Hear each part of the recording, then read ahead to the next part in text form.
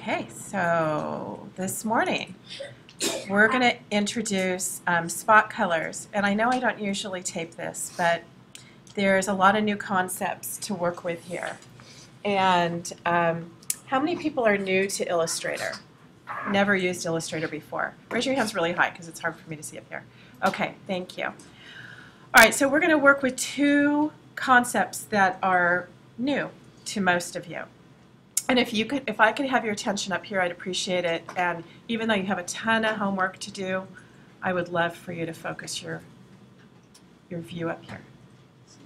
Thank you so much. Okay, so one of the things I want to talk about right here is about spot colors. Did I show you this video? You did. I did, okay. And we talked about spot colors and spot inks. Yes, did I go through this whole thing? I did. Oh man, I'm a step ahead. All right. And so we talked about colors and tints? No. Okay. All right, let me open this cabinet up here and turn on the lights just for a second. So spot colors.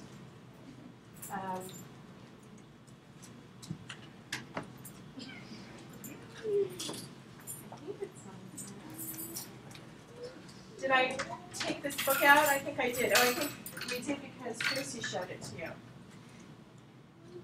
Okay. So spot colors is that can of ink where you literally are mixing ink that goes in the press. Good morning, Zoe. And this is I said good morning. Oh, good morning.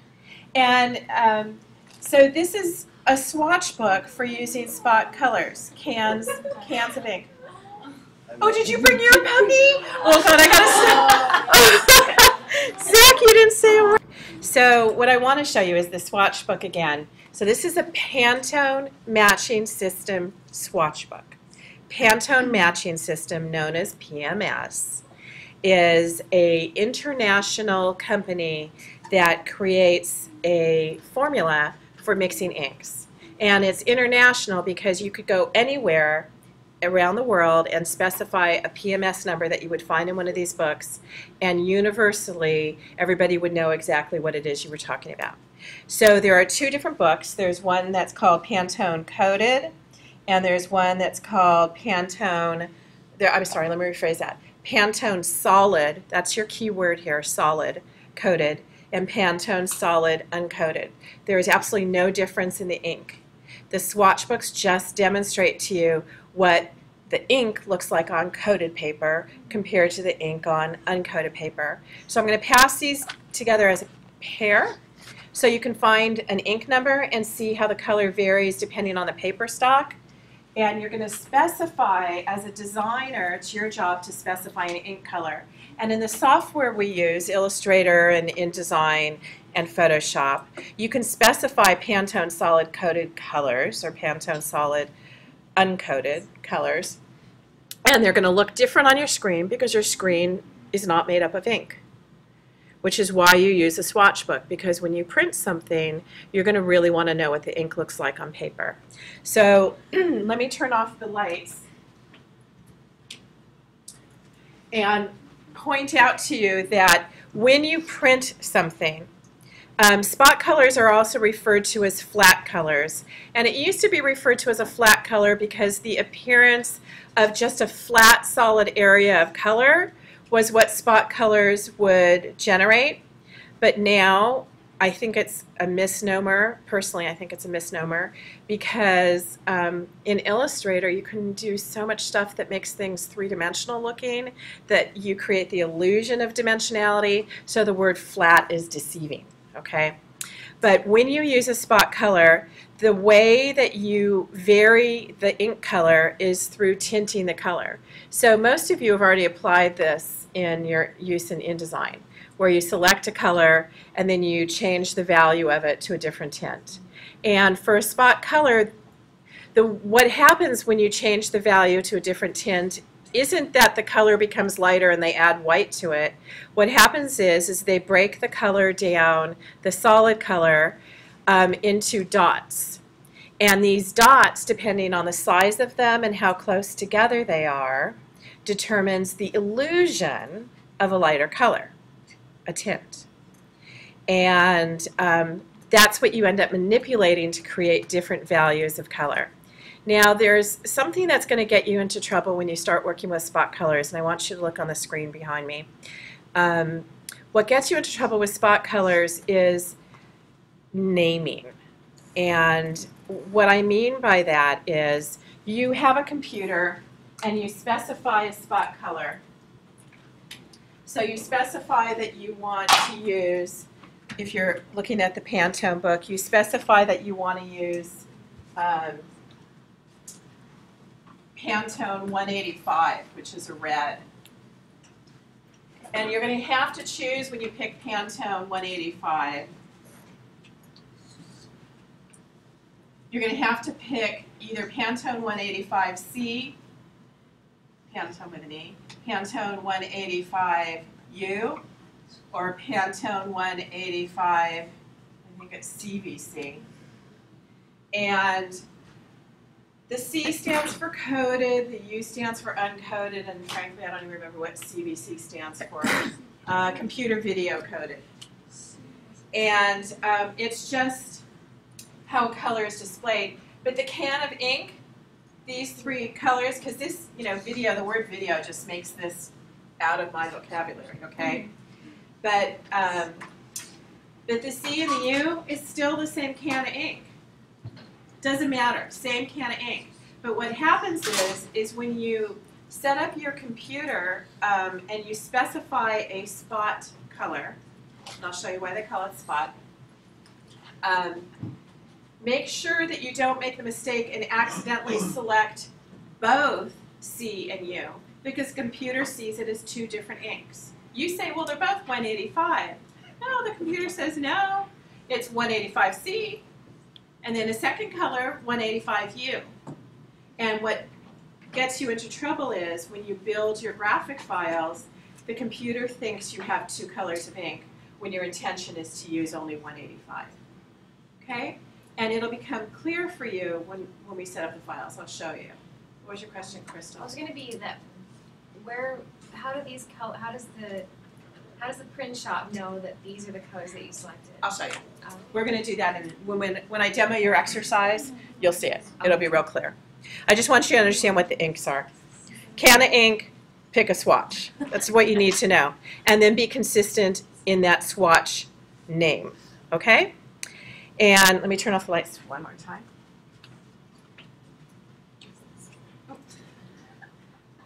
All right. Let's see. So we've talked about Pantone swatch books. Now, you could set up a file, for example, as grayscale, black ink only. And on your computer screen, you're only going to see it as black ink. But you can, at the print shop, David, you with me here? Okay.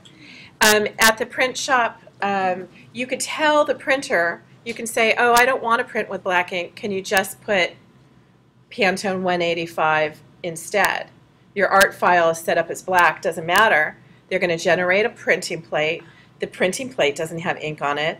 The print equipment will get ink in it. This is for offset printing, not digital. And so they can put purple ink, green ink, yellow ink, doesn't matter. Just switch out your inks, right? You're still creating a one-color document.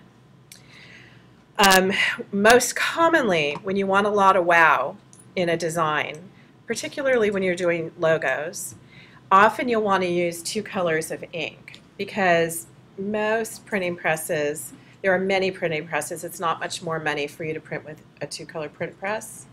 Not a lot of money, but you get a lot of wow for it. And then if you're mixing two colors, you're mixing two color tints, you can get a huge variety of colors, which I'll demonstrate for you today. So it's to your advantage to know how to work with two ink colors instead of just assuming everything in the world is full color, process color, because two ink colors can generate all kinds of beautiful designs. So, and logos, oh, little puppy sounds. So can you imagine listening to this video? Oh, little puppy sounds. They think this woman's like hallucinating, right? Okay. So that's so much for spot colors. Any questions besides what you had about spot colors? Alrighty. Then let's now move to talk about vector graphics versus raster graphics. Vector graphics are created through something called Bezier curves. And what you're looking at here on the screen are anchor points that are created through XY coordinates, which means, let's say this little anchor point's at the 1-inch mark, both vertically and horizontally, and this one might be at the 1.25" mark vertically, and horizontally it's still at the 1-inch mark. You follow that? And it's like playing dot to dot. Connecting those dots is what Bezier curves is about. It's just a mathematical equation and a definition of a curve. And these Bezier curves, this mathematical equation, is how vector graphics are created. And so when you create vector artwork, there's a huge advantage to it. When you create a raster image, let me see if there's a, no, there's not.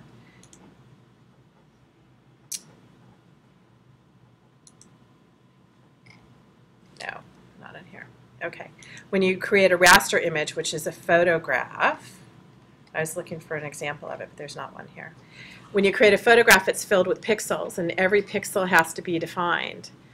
But in a vector graphic, you're creating these mathematical equations for each anchor point. You're not defining pixels on a page. So your file size is much smaller, much smaller. The other advantage of creating Bezier curves, vector graphics, is that it can be sized up or sized down, which is called resolution independent, which is a key word on your final, resolution independent. Just put that in your brain. Vector graphics are resolution independent, which means they can size up or size down, and the resolution, the quality of the file, never changes. If you blow it up, a vector graphic, to the size of a building, doesn't matter because it's resolution independent and it can grow exponentially. The file size stays the same. All you're doing is multiplying it by a certain percentage. It's a mathematical equation, and the quality of your image is high resolution. Okay? Everybody follow that? So the advantages of a vector graphic is it's resolution independent. You have a small file size, and you can resize it without losing quality. And this is a little sophisticated here.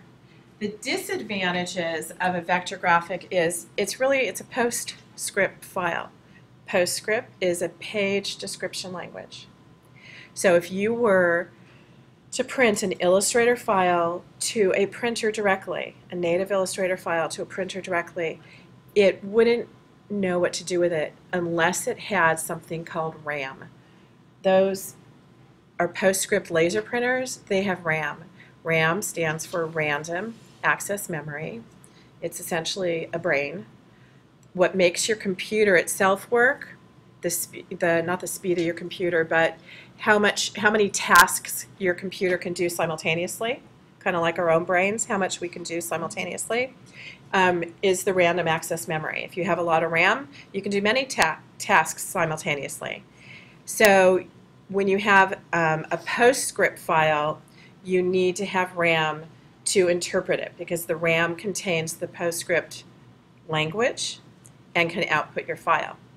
Now, that's a disadvantage of having Illustrator. However, all of you know the answer to this, all of you, if you think about it for a moment. If you don't have a printer that has RAM and PostScript built into your printer, how could you output an Illustrator file without needing RAM or the page description language, the PostScript language? Oh, Stephen, you get the A+ for today besides Zach with a dog.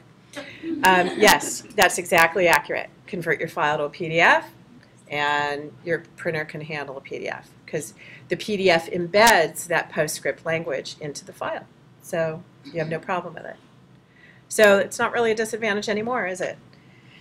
Okay, so any questions about a vector graphic, what a vector graphic is? No? I think I explained that well then. All right, let's see what else we got here. Designing, we did that. All right. Spot colors, we did that. Vector raster did that. These links here are for when you step away from class and you want to know how to work in Illustrator and spot colors and specify them, which I will demo to you. These are links that will teach you exactly what I'm going to demo to you today, but they're available online. So these 3 links are how to create Pantone colors in Illustrator, how to create Pantone colors in InDesign, and then how to print color separations. And I'm not going to get into the separations for the moment. Okay, so we kind of nailed that lecture. So are there any questions on any of that for the moment? Okay, then what I'd like to do is talk about your next assignment, which I'm going to demo for you so you understand what to do. And there's a lot going on this page, a lot more than you're accustomed to with the chapter work, because you're going to be reading chapter 12, and you're going to work in the book in chapter 12 and do the exercises in there. What you're going to end up doing for submission here, also, you're going to read through the color modes lecture again. Remember where we talk about ink colors? Alrighty. So I've created this tutorial page here. I've jumped down a little, skipped a link. And here is a tutorial. Basically what I'm demoing today is what this is. It's last semester's class video on this assignment, demoing spot colors. Here's a tutorial on spot colors, also on working with clip art, and same thing here. And then this is a link on how to troubleshoot spot colors not done. Oh no, this is not done by me. This is where I think I pulled up a student's assignment that wasn't done properly, and I show you how to correct it. So I'm going to let you watch that on your own. And then I'm going to demo something today called mixed color swatches. Oh, that is me again. Okay, there's something cool about mixed color swatches, and that's in InDesign. I'll show you. So again, this link has lots of support material for you. And then this is a text wrap. Oh, it's me again. You're stuck with me.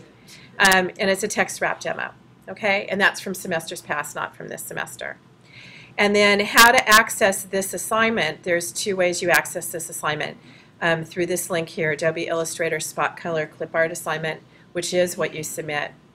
And there's going to be links that you're required to work with, and since it's not in the Artwork and Resources folder, you can download them right here. So you click on links, and there's a zipped folder, so you'll save the zipped file, I should say, and it'll put that wherever your computer places it. My computer places it in Downloads folder.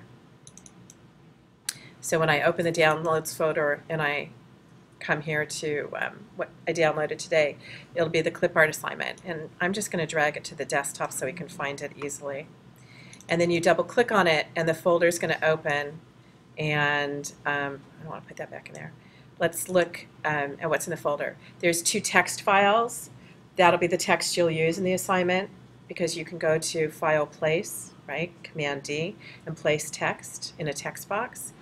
And you're going to work with 2 different graphics. One is a chicken graphic and one is a skunk graphic.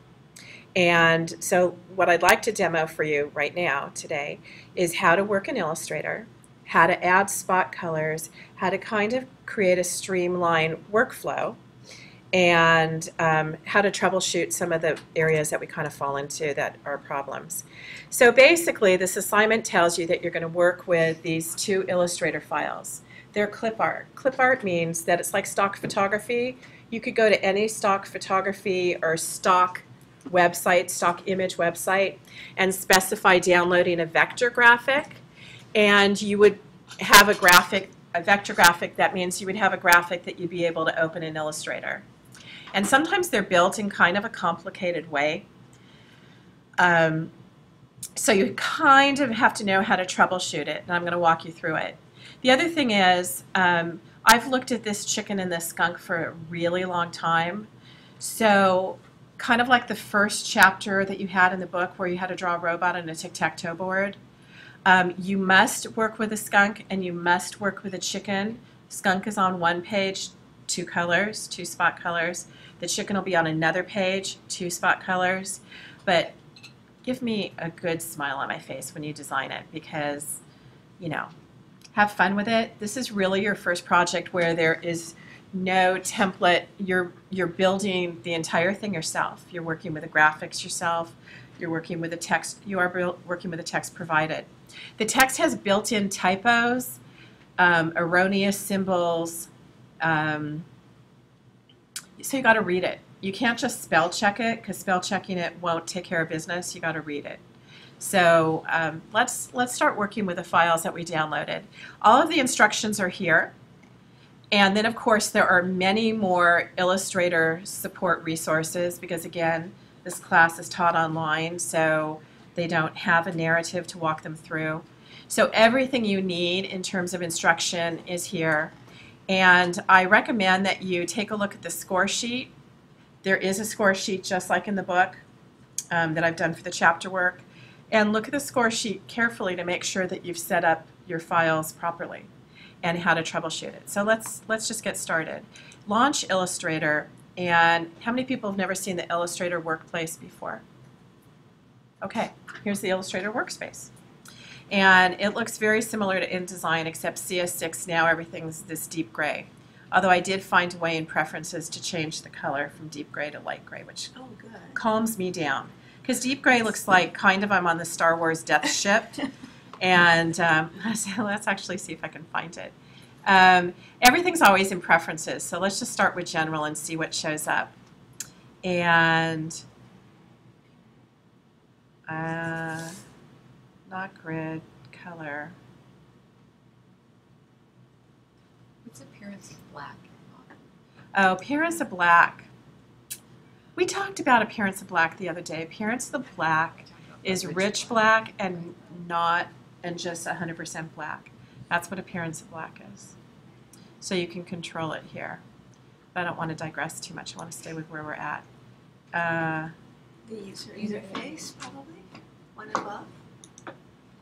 Here we are. Canvas Thank you. color. I feel so much better now. What do you think? It's just easier to see. Is it easier for you too? It is. Yeah. You know what? Thanks for saying that. How light should we go? It's good. Yeah? I feel better about it. You know it's going to go back to the default later, but anyway, so here's our workspace.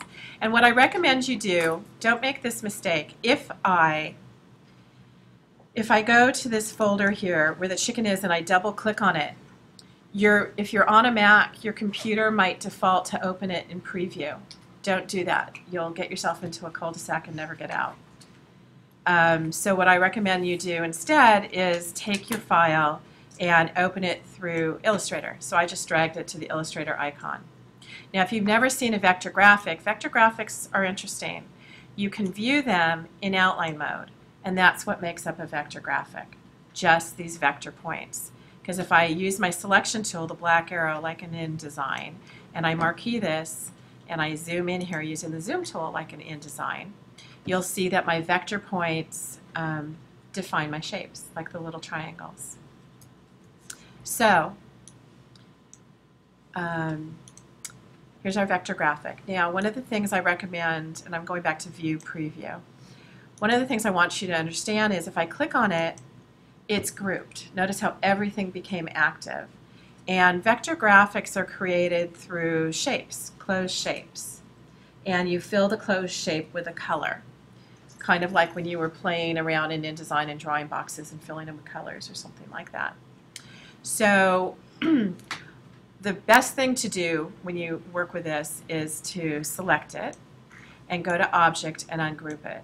And then click off of it to deactivate it, and then see if it's still grouped. Sometimes they're still grouped. But right now if I hit Command 0 and zoom out, you'll see that my chicken is made up of a bunch of random shapes. Everything is a shape, as I'm just pulling them apart. And that's how it's built. So different shapes sit on top of other shapes. Okay, you get the idea? That's the wing. And that's how it's created. So your job in this project is to convert this full colored chicken.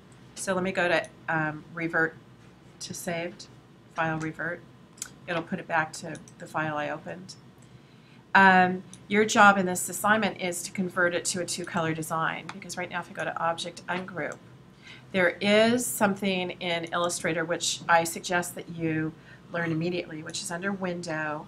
You're going to want to open something called Separation Preview, because right now you'll notice that if I select my artwork here and I go to Overview Preview, that this artwork is built through Process Color. And you can never turn off all the colors. Something's always going to exist. But it's built with CMYK. And your job is to make sure that it's converted to two spot colors. Did it go over there to you, Jamie? Okay. And the way you're going to pull up spot colors is this. You go to Window, you go to Swatch Library, and we just looked at the color books, the Pantone color books, so we go to Color Books. And then we find the word we want to work with, the type of color, which I always work with Pantone Solid Coated. And if you just stay consistent, nothing's going to vary whether it's solid or coated or uncoated. But what is critical is that the word solid's there, because that makes it a spot color. So you select Pantone Solid Coated, and then you get this entire library in little swatches of what you just viewed in these color books. So you could open a color book and say, I want this one, look at the number, and select it. So I can say I want green, I can't read in the dark, but let's see if it's 3278. And I can type 3278, and it's going to become highlighted here. I find it hard to see in these little swatches, so I can use my pull-out menu, and I can list, I can go by List View instead, which gives me the little swatch and the number. And that way I can find 3278. And what happens is if I open my swatch panel by clicking on it in InDesign, and I double click on the swatch right here, it adds that swatch to my swatch library here. And notice it turned everything, because that was active, I didn't want to do that. It turned everything that color, so let me hit undo. Deselect that, and I'll double click, and I added my swatch. And when I work with these, I end up working with dark color swatches because they're stronger. And then I might scroll through and pick something that's a complementary color, because you can get a lot of wow when you mix complementary colors. And let me just pick this red. And then so you don't accidentally pick another swatch, I recommend you close this window, because you're going to get yourself into trouble otherwise. You'll accidentally pick another swatch and add too many colors to your artwork. And now you've added two colors, so I would immediately save my file. And I'm going to save it as, I put my name, and you might, just to remember, put your swatch colors, your spot colors. So what do I have? I have 3278, and I have 193. So you, just for your reference, you might say chicken 3278, 193. And that might be the way you choose to name it for yourself. Can you show us again where you found the pan code? I will do that. I will absolutely do that. And I'm going to save this in that clip art assignment folder.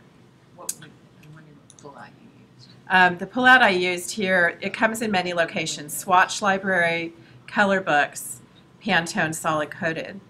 But you can also, I believe, go to the swatch panel and go to Open Swatch Library, Color Books, Pantone Solid Coated. It's another way to get there. There's always many ways to get there, right, as we know. And just like in InDesign, if you don't know what the heck you're doing, go to Window, right? That's where you find most everything. All right, so now we've got our colors selected. Now we're going to want to create this artwork. I'm going to put my separation preview over in the panel, which nests just like in InDesign. And what we do want to do is add a bunch of tints to this, and there's a variety of ways we can do it. We can go to Window, Color, and open the color panel, and we can use the slider bar and change our 193 tint to 59%, and we could just drag the swatch and add it there. We can also do something like this. I can highlight the full solid swatch, and there's something called Color Guide in Illustrator, and the thing that Color Guide gives you is, notice the difference between a spot color and not a spot color. Spot colors have, yes, they have spots in the corner. And that means that it's a spot color. Now, here's where I want you to see a little pit hole you might fall into. I can select this swatch right here, which is an 80% tint. Here's a 60, 40, 20. The color guide gives us all of those, but it also gives us the solid again. Let me highlight, hold my shift key down, and take these four, 80, 60, 40% tints, and add them to my swatches so I can work with them, right? I've created this whole library of tints now. But look what happens. This is my solid 193C for coated. But if I take this one and I add it here also, look what happens. I have a second 193C2, which means I now have it twice, which means the computer is going to see that I have ink swatches called 193 and 193-2, C2. And it's going to see it as a separate ink color. So you don't want it. Don't make that mistake. So don't duplicate colors, basically. Don't duplicate the 100% color. So I'm just going to put that baby in the trash so I don't accidentally use it. All right? Then I can go to my green swatch here. I can grab everything except the one that's at 100%. This is the one on the color guide box. That's at 100%. So I'm going to grab this one, hold my shift key down, and grab all of these tints and drag it in.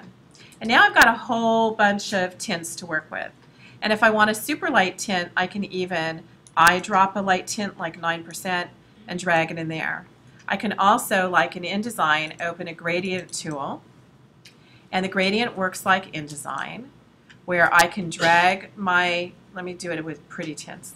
I can drag my tint of pink here, and I can drag a tint of green here, and I can move my white slider here, and I can get rid of black because black's a color. I don't want to use it, so I yank it off.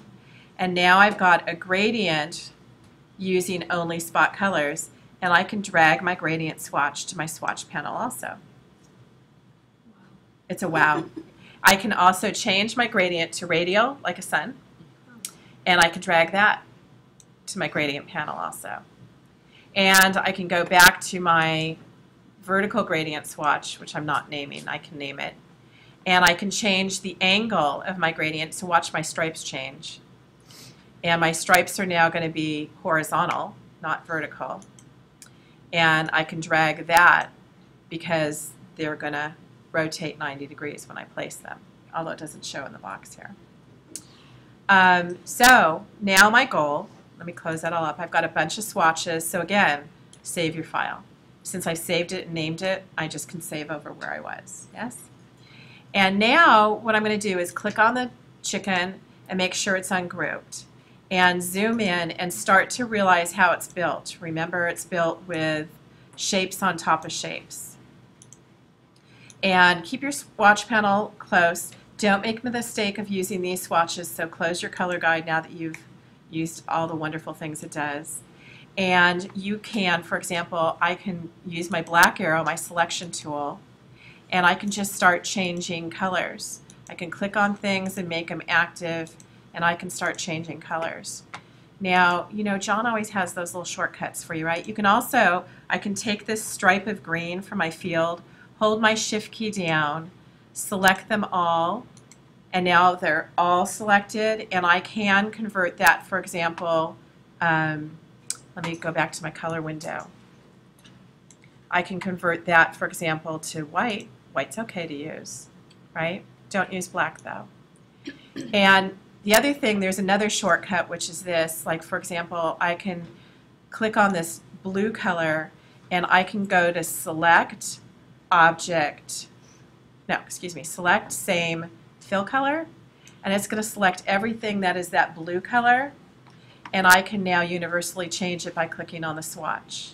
I can click on the orange right there on that door. Now the door is set up, it's not two triangles, it's a rectangle with a white bar across it, right? So I can select the orange, and I can now go to Same, Fill Color, and I can change that to dark green. And the goal is to start building this, of course, where you get rid of all your process color.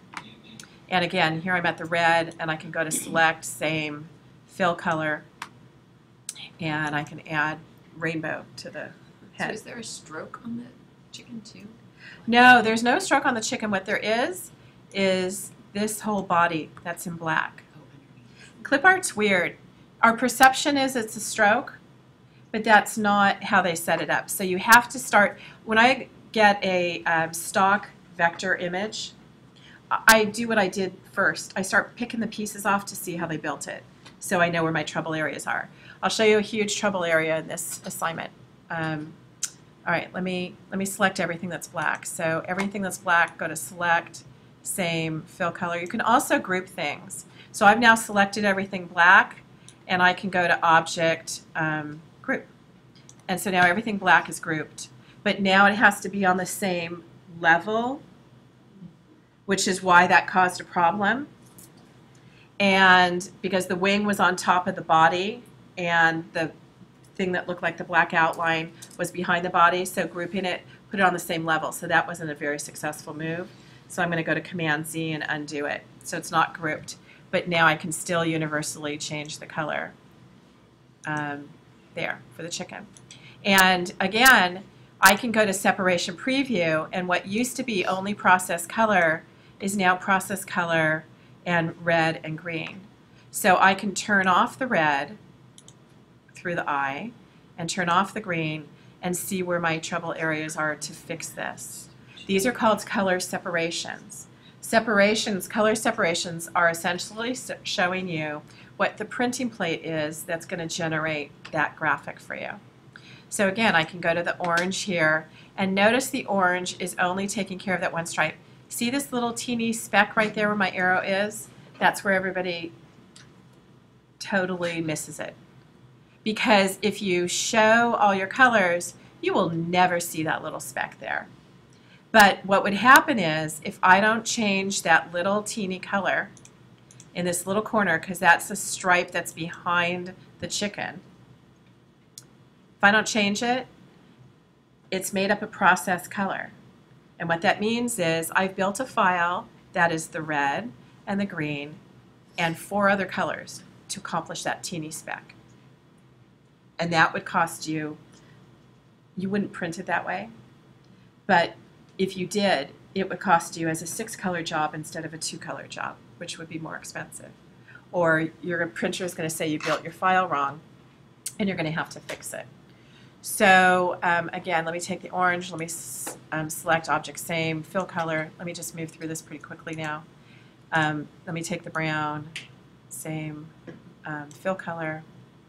Did I do that right? Same, fill color. That was it. That's the only brown. And then you'll have fun. It's actually a lot of fun. Working in Illustrator is a lot of fun. And I can hold my shift key down and select that whole shape there. And notice how everything's disappearing because I'm turning it to green. That's why it's disappearing as I'm building it. So I know I've built it right. And this is the sun, the yellow sun. And actually I think what I might do is just make that one white. And then the only thing left is the rooster face and the eye. Let's give it a red eye because it got up so early. And now nothing shows.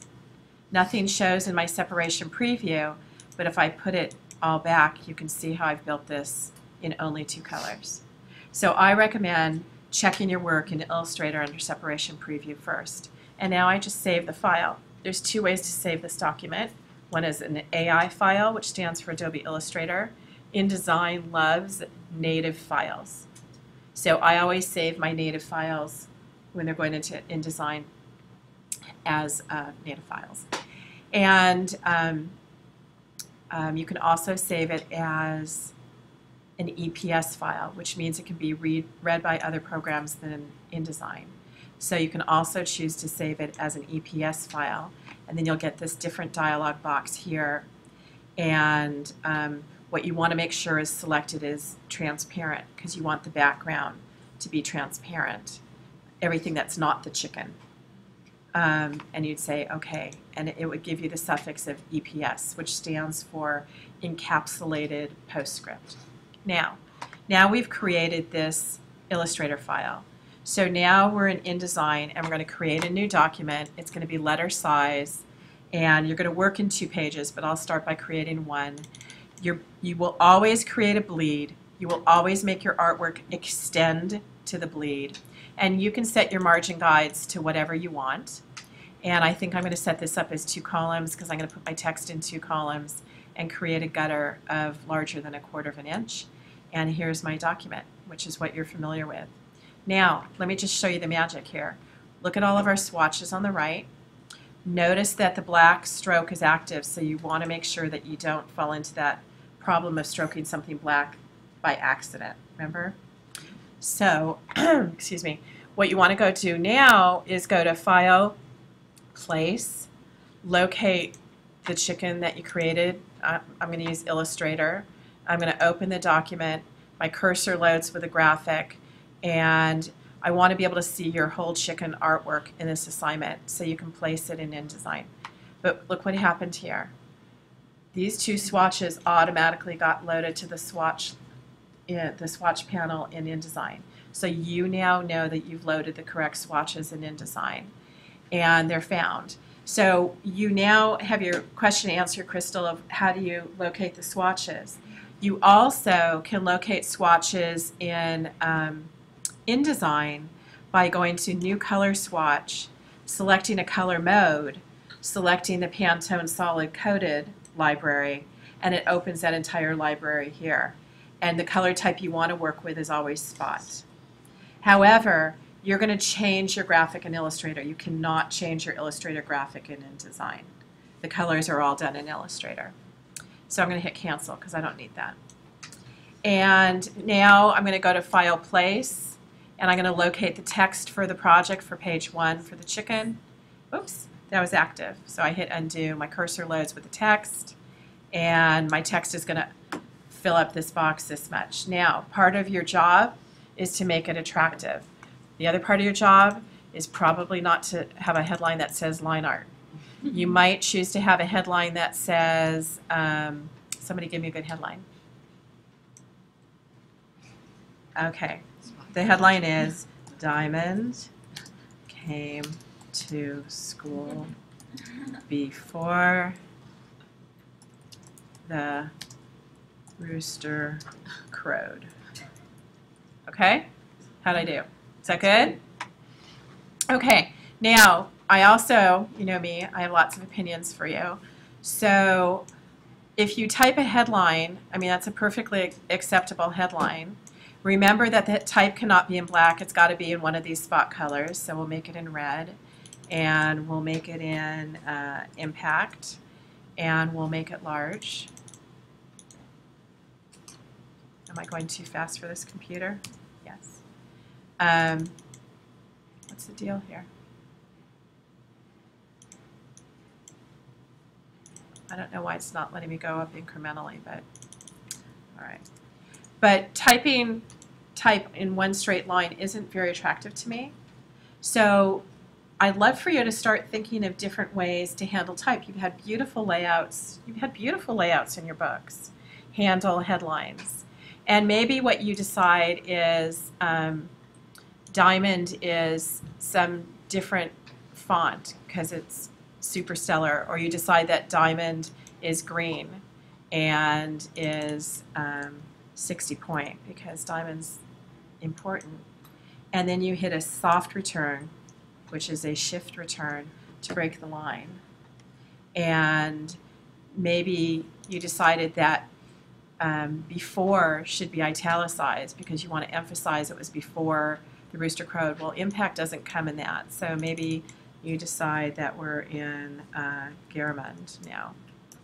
And before is an italic. And rooster is important.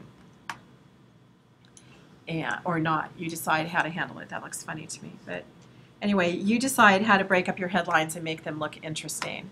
The other thing you can also do now is you might decide to put a background behind all of your graphics. So create a rectangle, make sure it's not stroked with black, and I can fill it with a tint. And you're going to ask me, you're going to say, Vicki, how come all my tints I created didn't come over into my swatch panel from Illustrator? And the answer is they just don't. Okay? They don't. However, here's the coolest, most wonderful thing that is only available in InDesign. There's something, excuse me, in InDesign called mixed swatches, where I can go here to a mixed ink group, and I can create by selecting my red and selecting my green increments of these two colors mixed at different percentages. So I can type right here, repeat 23 times, and repeat this one, and give it an increment. So let's say it goes up in 5% increments. And the initial percentage is at 5. So I think probably 20 is too much. Let's just do 10 because you'll see how fast it goes. And I'll do the same thing for here. It's 5. And I'll repeat it 10. You know, for some reason I'm clicking and I am not grabbing things today. It's very, very strange. And you can call it, you can name it anything. You might name it 193 to 372 or something for the inks. And I'm trying to get this and it's not working, but anyway. Yeah, let me try and tab. There you go. Good solution. So I'm not, it's not letting me tab many places. There. Okay, so let's preview swatches. So what you'll notice here is all of these swatches are mixes of the greens and the reds at different values that I just put in there. And they're numbered.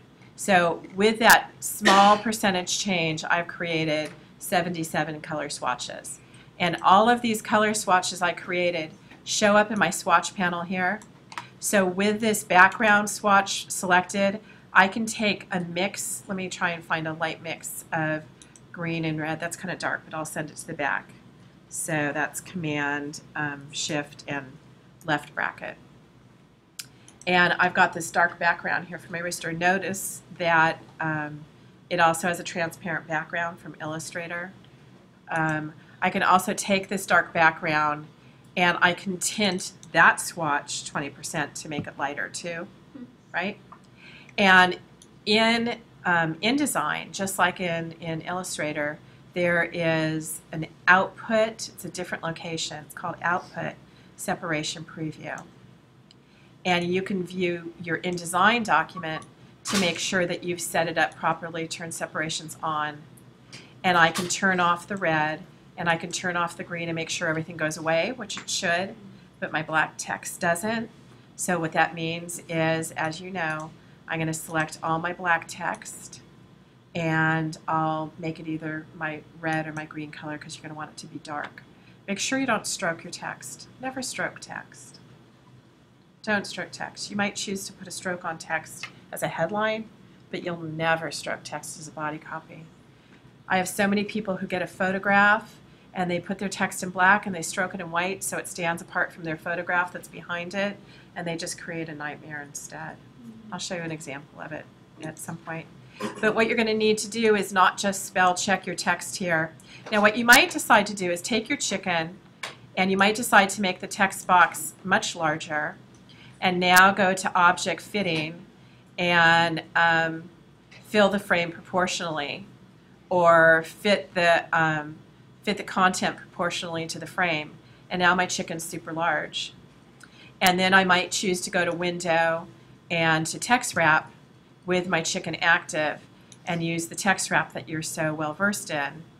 And make sure that you're not doing it around the bounding box of the chicken, but around the chicken itself. And the way to do that is to go to Contour Options and detect the edges of the graphic. So I'm going to the wrap around the shape. Notice in the text wrap, it's the third icon over. And then I'm going to Contour Options, detect edges, and now it's wrapping around the shape of the chicken, and I can increase the wrap itself. Yeah? Which creates, if I go to preview right now, is a pretty nice layout, except for these weird random words that break here. So you're going to have to make decisions about that. The other thing you can do, which is super great to use, is I can now go to the chicken, I can hold my control button down, and I can go to Edit Original. And for example, maybe what I decide is I want to select the chicken and its tail, right? I marqueed that. And the wing, I'm holding my shift key down, the eye, the face, this part, that part of the chicken. I think I've got it all now. And I'm going to copy it, Command-C, copy it. I'm going to create a new document, Command-N. Those are all new things you know, I know that. And I'm going to Command-V, paste it, and I've got a file now just of my chicken. The advantage of that is I've separated it away from my background. So I'm going to save this and name it Chick. I also know it's the right color mix because it holds the same Pantone colors. Notice they loaded in the new Illustrator file with a chicken. I'm going to save it as Chick alone so I know what it is. Save it. Say OK. And now I can go back to my InDesign document, for example, and I can go to File, Place. I can place the chicken alone. I can make it super large. I can go to my flop, my graphic, because it's active. I can move my graphic over here. I can hold my background, I can hold my shift key down, grab my background, and send this chicken and my background to the back. Object Arrange, send to back. And deselect my background, grab this chicken again, and go to the effects panel, for example, and change it to maybe a 10%. And I've got a hint of the chicken in the background, right? So you can start to have a good time kind of mixing up your stuff here. I kind of like it not really in the way of the text. And then do set your text. Do notice that there's weird and random things here. Do notice there's like a subhead and there's another subhead or headline here. So handle your text appropriately. So you might select your text. Don't use automatic leading. Set your leading yourself. Remember 12 points of type is probably really large. Always change your kerning to optical.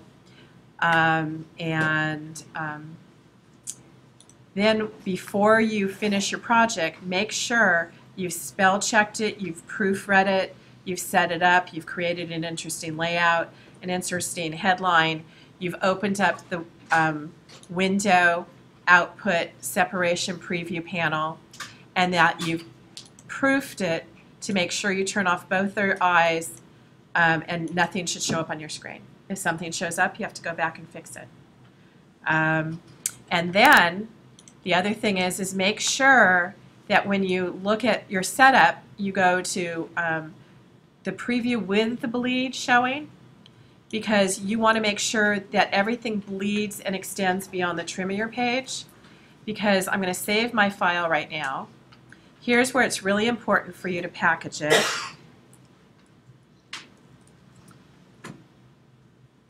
Right here, save it. And of course package it right now. And it's going to tell me that I have 2 spot colors right here, 2 spot colors. That's fine. And make sure nothing's missing and so forth. The other thing I want to show you is this. There's different ways to display a graphic. Fast display looks like that.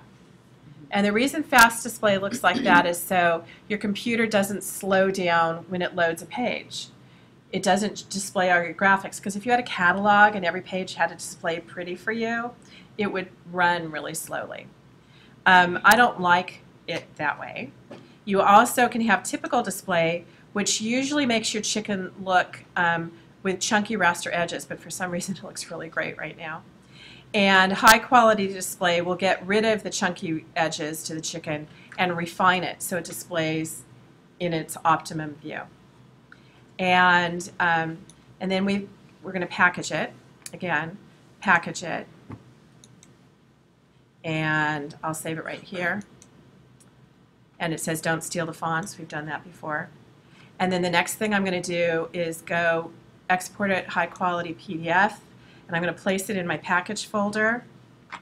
And this is the dialog box that becomes really important to you nowadays. You'll always export with this. Marks and bleeds, all printers marks, and here's the key, document bleed settings. And you must see these numbers in here, either 1/8 of an inch or 1/4. Otherwise, you've set up your file wrong. Okay? And when I export it, what I'm going to see is this. And you want to make sure you see your trim marks, your bleed marks, your color bars, and dates and so forth. And then how I grade you, let me just show you how I grade you. Oh, this is Acrobat Reader. So I can't show you because Acrobat Reader won't show it. I'll display, I'll open this in a second. There is something I forgot as part of your instructions for this assignment, if we come back here. It asks you in this file, I think there's something wrong with this mouse. Every time I scroll or click or something, it's not working. It asks you, where is it? Right here. Score sheet. Not on the score sheet. It asks you to put your name on it, the file format, and what ink colors you used. So that's what I'm looking for. Save your file, create a new document, place it, be sure your colors. Layout, your name. Oh, add to your layout your name, the name of the PMS color used, and the file format of the image. So that means in my InDesign document, somewhere down here or wherever you want, you know, you can put it wherever, in a spot color, not in black, because you'll have violated your 2 colors, you'll put that information. So I put my name, my Pantone colors of, what was it, 2872 and 193. And I save my file as, my file format of my Illustrator files as AI. Okay? That would be the answer, AI. I don't want to see that you've saved this whole document as a PDF file for me. And then, Can you repeat that, Vicki? You want it submitted as the AI, Yeah. not as the PDF. no. You I do want it submitted as a PDF, you but want to the know. file format it wants to know about. So, sorry, I was talking really fast, wasn't I? I try to talk fast, so I try to give you as much time, but I know I realize I'm just talking too fast. All right, so I created the file. I'm typing in black, notice, right? The colors I used are PMS 32, no, what was it? 3278 78 and and 193. PMS 193. And to be safe, you could say Illustrator file saved as AI. That's really what we're looking for. And then I would take all of my text. I would take all my text, go to my swatch panel, and make sure that I've set this up in a spot color. So again, when I look at it, again, when I preview this in separation preview, so window, output, separation preview, I should turn off that spot color, and everything should vanish, right? And we also see that my artwork extends to the blade. And you've created a far more interesting layout than I have here. So, what else was I going to get to? So let me save this file again. Let me show you how John and I grade it. We open your document in Acrobat Professional. So we go to File, Open. We locate your file as a PDF that you've submitted to us. We're going to look that you have your trim marks. We're going to look that you have your bleed marks. We're going to look that your graphic extends beyond the trim, because that means you've set it up to bleed. We're also going to go to Tools, and we go to Print Production. And this is what printers do. It's not just John and I in the world. Printers will look at a PDF file you submit to them, and they'll want to see how you built it. And this is the type of file you would send to a print shop for printing. A PDF with marks and bleeds, printer's marks and bleeds. That's why they're called printer's marks. They register your document using these little targets. That's registration. And then what John and I are going to do, we go to output preview, which is the equivalent to separation preview. And we turn off one color plate. The red disappears. That's your red printing plate. That would be a color separation. And here's your green printing plate. That would be a color separation. Obviously, a printing plate looks like a metal printing plate. It doesn't have color on it, but the red printing plate would have that impression, that image, that text embedded in the printing plate. It's the ink that supplies the color, right? And this is what the green printing plate would look like. And when John and I turn both of these off, we should see nothing. If we see nothing, you already get 60 points in your assignment because you said, 30 points for one, 30 points for the skunk. Okay? So that was a bucket of information really fast because it's not even 9:30. So are there questions about this? I think when you start doing it, it's going to be really fun. Is that John? Yeah. Are you recording? I am, John. We got it to work. I did record it.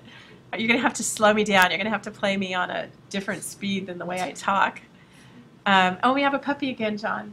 Oh, cool. Zach's got his puppy back there, I think, unless somebody's... Really cute. Okay.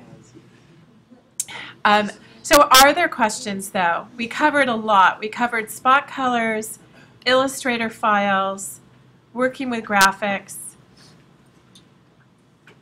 No? All right. Sometimes if I want to do fun layouts with my text like that hooks and ladder was, I mean, you know how to do it. You can put words in different text boxes. You can, I like for you to be creative in these assignments. You know, I can have a little row of chickens running across my page. I can go to Edit Original. So click on this chicken. Again, go to Control. Hold my button down, go to Edit Original. And maybe what I decide is I just pick these rays of color right there. Come here, little ray of color. Maybe they're green, that's it. Okay, so I'm going to hold my shift. So I'm going to just make a mess out of this for the moment. And right now I can go to this color, this color, this color, this color, all these rays of color, and the sun, which is white, and copy them, Command-C, and close this document before I screw it up, right? Because I've deleted stuff. Don't save. And just leave that. And paste the sun. And now I've got a sun, right? And I'm going to just save this file as sun. And save it. Okay. And I can go back to my InDesign document here with that background tint, for example. And in that background tint, I can place that sun. Now remember, this document is a 20% opacity, right? And place the sun file. And it placed it up in the corner here. And I can go to Object, Fitting, and I can fill my frame proportionally with that sun graphic. And I've added, yet again, another way of handling my file. I can also go to my direct selection tool and move the contents here down. So keep that background and move my sun so it bleeds off the bottom of the page. And I can change. I can enlarge it. Let's enlarge it to 1200. Because remember, it's resolution independent, so nothing bad's going to happen to this file, right? And I can move the sun so it bleeds both off the top and the bottom. I want it bigger though. So let's make it 1500. Hard to imagine. You sure can't do that in Photoshop, make something 1500% and expect it to look good. Oh, I keep moving the wrong thing, don't I? If you use object transform and you scale it. I can do that also. So once you scale it, let's say you scale it up 120%. Right. And then you go to transform again. Is Yeah. it working from what was 100 or is it now going to transform to 120%? Oh, it's working from where it was. It's the working result, from the, no, 100%. it's working from where it is at that minute, I think. I think that's the answer. There's so many ways to do stuff here that sometimes I just test it and I see. But I want this to bleed off because I don't like, there, that's kind of what I want. So you can see I've got a lot of weird stuff going on here. I'm putting my sun up in the bottom corner. There it is. It's rising. Yeah. But the idea is have a good time. You know, you finally get to create stuff and explore and create text wraps and so forth. Don't fall into the problem with a text wrap, though, with this one. Don't fall into the problem with a text wrap if I go to Window Text Wraps here and I increase the text wrap. Watch out for when it breaks text poorly and you get these weird, so like if I move this in here, you get these lines with like one word. That's bad design. So design and make sure you don't have that. That means that you didn't spend any time looking at it. You just pressed buttons and you weren't proofing your work very carefully. Okay? And you're going to do one page for the chicken, one page for the skunk, and a third page for that score sheet. And then the score sheet, you're going to have to type your answers into the score sheet. Okay? So are there any other questions about this? Alrighty, then I'll stop the video and Sean will post it immediately in Crystal's phones.